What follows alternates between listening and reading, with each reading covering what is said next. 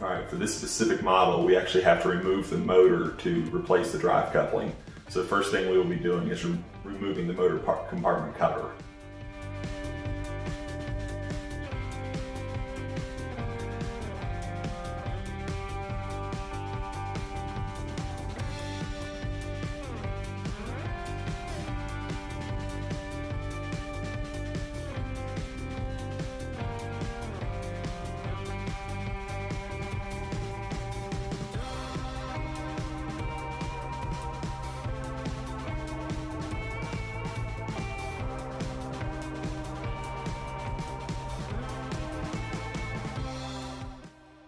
So now that we've got the motor removed, or the bolts removed, we're going to flip this over to gain access to the coupling itself. Get it set up here, and then we're going to use just some sort of a wedge, either a flathead screwdriver. You can, if you've got a tie rod end separator from a automotive company, you know, that'll work as well. That's probably better, but this will be just fine. So we're just going to simply tap that in there, and we're just going to kind of work it around, and the coupling, as you can see, it's already starting to loosen up. And it should give just enough room, wiggle room there to where we can pry it off. All right, now that we've got the coupling off, we'll remove the old key and go back on with the new key and new coupling.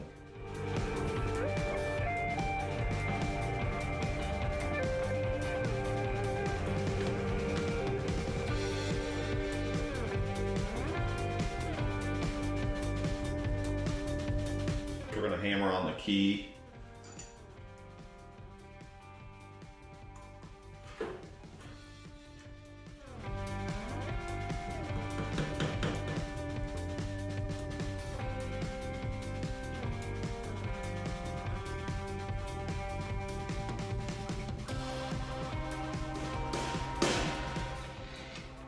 You're going to want to leave just a little bit of excess there on the top for when you go to mount the key or the coupling.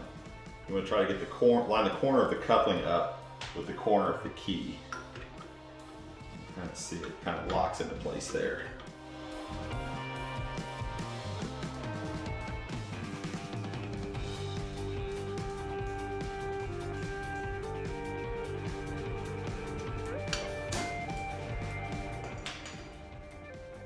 Perfect.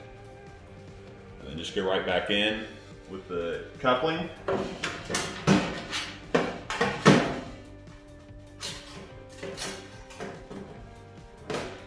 And then we'll mount the screws.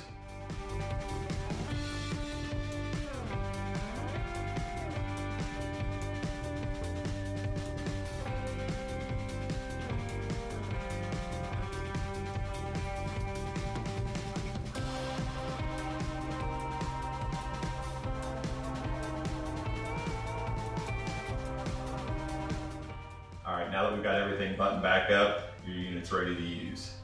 If you need any other DIY tips, follow us on YouTube at AyrKing Videos, subscribe and like the videos.